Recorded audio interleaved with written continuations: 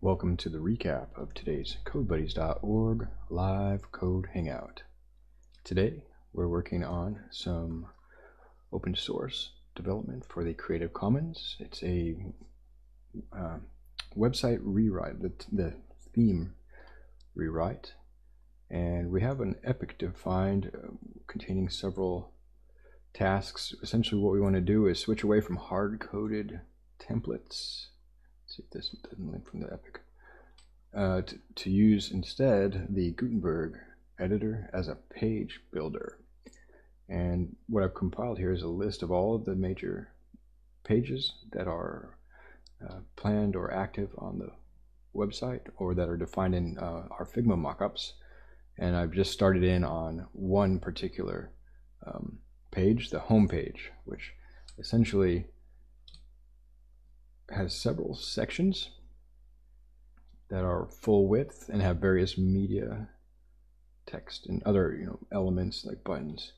And I need to kind of dissect these in a way that we can figure out how well we can build this with Gutenberg and whether or not we need to sort of revert to hard-coded templates and things like that. So far, it's been pretty good though. So the homepage mockup, I've started with the top area, and I've got a basic implementation here.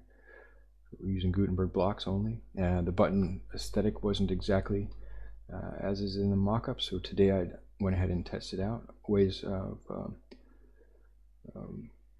achieving or at least a little closer to the way the mockup looks. And we're using Bulma, so I wanted to apply a Bulma class to the button as a first step, and that way I would know that a CSS class could be applied and we could use our internal styles. I just don't know the exact class name as it stands. So let's just take a look at a couple of approaches. First was to apply the class directly to an existing Gutenberg kind of a button row element, which I think I might be understanding where the class gets applied. It seems to get applied to a parent element instead of actually the button itself, block button link. And the other one was more successful, was just to go straight to raw HTML, and I believe that would be a last resort option because we don't want our content managers to have to really rely on HTML too much. We'd rather give them nice Gutenberg widgets. I'll just show you the editing interface. Let's see, this sidebar is not there. How do I get that sidebar back?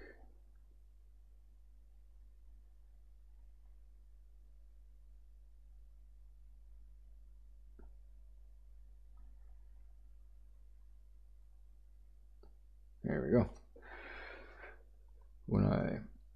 So yeah, I'm definitely learning a lot. I haven't used WordPress in a while. I'm really impressed by the Gutenberg editor and glad to learn more about it. So when I click this button,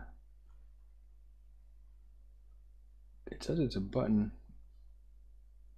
I might be able to apply button styles here to the individual buttons. If we define those, that could be a possibility. Alternatively, it's like a button block, which lets you create a row of buttons.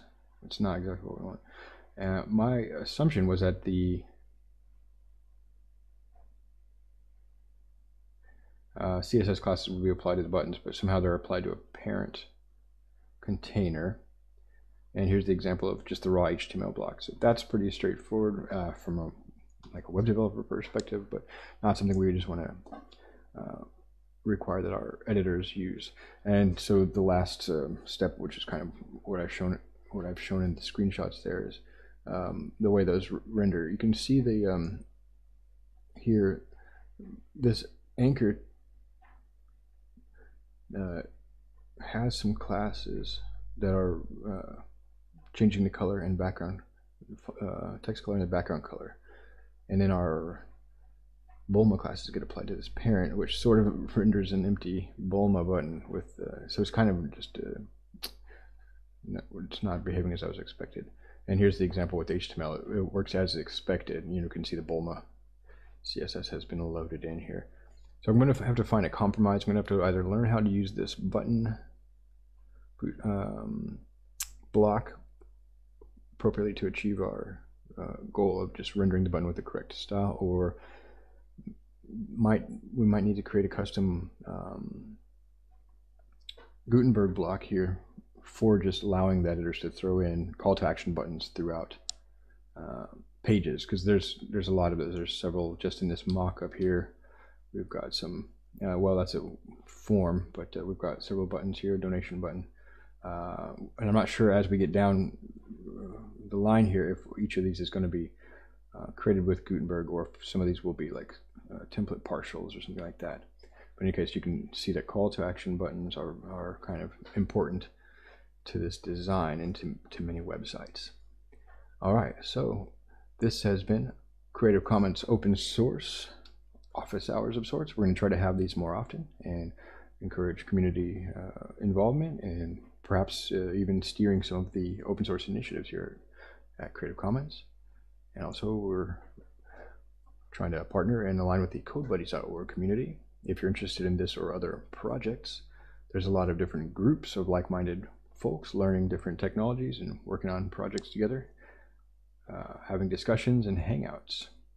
Thanks a lot for your time, and have a great day.